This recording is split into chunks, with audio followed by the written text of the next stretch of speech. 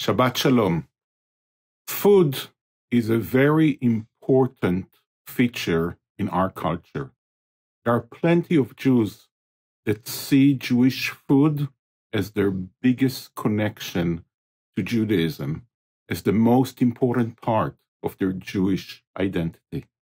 And yet, in our Torah portion, Adonai says that for 40 years, while we were wandering in the wilderness, on purpose, Adonai fed us with the manna, which our ancestors did not know, we didn't care for, and we were constantly hungry and yearning for something that is more familiar for us, that is what we would call today Jewish food, food that is part of our culture.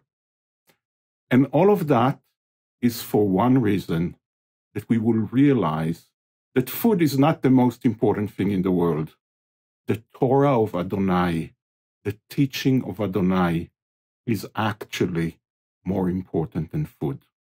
Having said that, right after that, we have a commandment to praise God for making us have plenty of food in our lives.